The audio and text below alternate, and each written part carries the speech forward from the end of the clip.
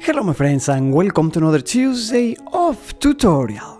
I am Leonardo Perez Nieto and today we will draw a silver pendant.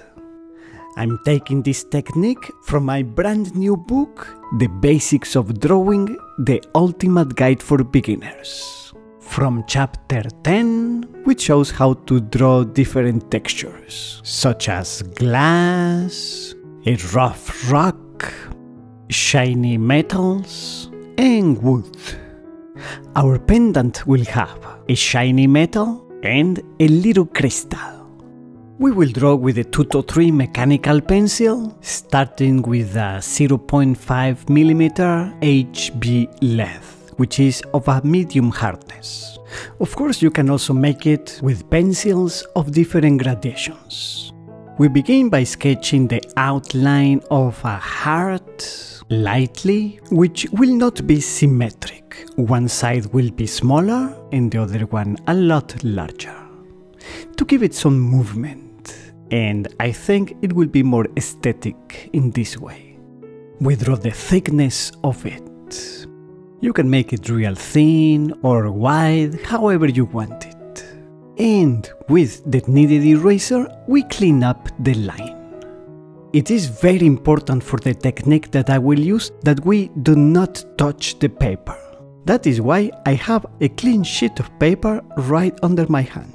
And also that is why after erasing with the pen eraser, I use a brush to dust it, so as to not leave oils with my fingers. Now let's give a tone to the surface with graphite powder and a chamois, that is a soft leather. First we test it on a scrap paper and then we use it. We go over the whole piece of paper with this, so we give a light tone to everything. We apply it in different directions to even it out a little bit. When you do this, if you touch the paper and left some grease, the smudge of your finger will show.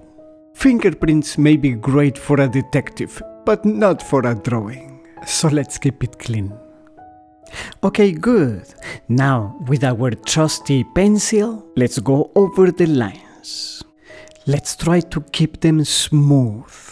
Do not hold the pencil too tight for this. And with the kneaded eraser, we can pull lights. We erase some of the graphite powder that we applied. We reveal the white of the paper. The heart will be made out of silver, while the little circle in the middle will be of crystal and will project a light on the surface. I'll switch the lead in my mechanical pencil for one that is harder and smaller, to draw the shading on the crystal.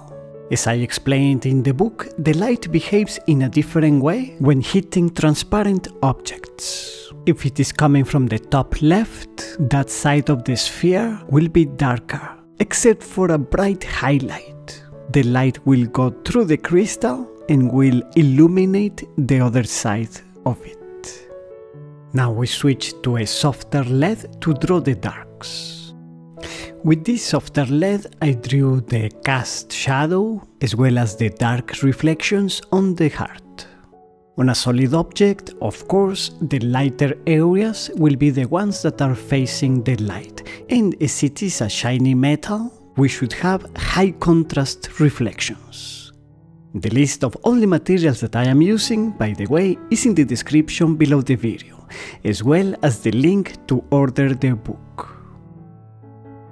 With the help of a stump, we can soften the edge of the cast shadows. And even though the heart is sitting on a table or something like that, I think we should draw a lace. Very good. If you made it all the way to this point, I would love to know it. In the comments, please write me the secret code, a shiny heart. And it's ready. Thank you for watching. If you enjoyed it, please give it a like, subscribe to Fine Art Tips if you haven't done so already, order the book with the link below, and I will see you with more creations on Tuesday.